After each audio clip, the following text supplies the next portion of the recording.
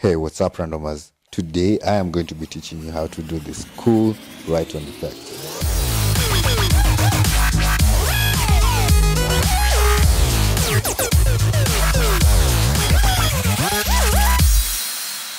If you'd like to learn more about photography and video related stuff, make sure to hit that subscribe button. Alright, let's get into it. Open up Premiere Pro, then import your clip into Premiere Pro, then drop it into your timeline. Then let's go to create a new title.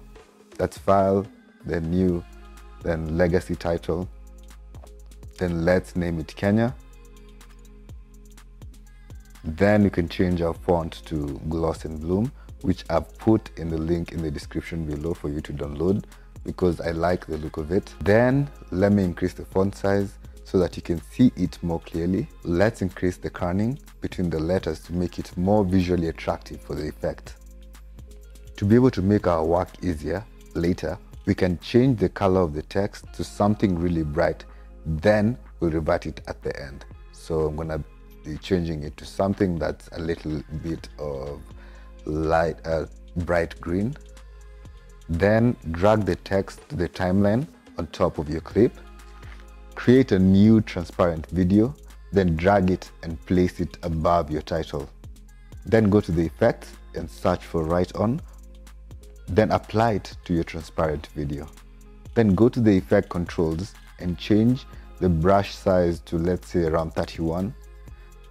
And the stroke length should be how long you want this effect to last for. So I'll go with around, let's say, 7 seconds. Then change the brush spacing to 0.01. If the white dot is smaller than your text, just adjust the size of your brush size in your effect controls to be larger than the text. Go to the beginning of the clip and click on write on the effect controls. Then click on the toggle animation button.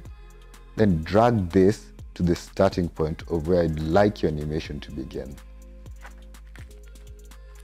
So now all you need to do is trace on top of the text by hitting the next frame key and dragging to trace on top until all the text is covered.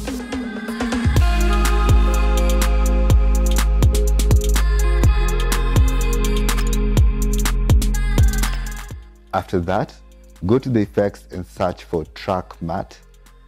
Then you'll see track matte key and then drag it to the title sequence.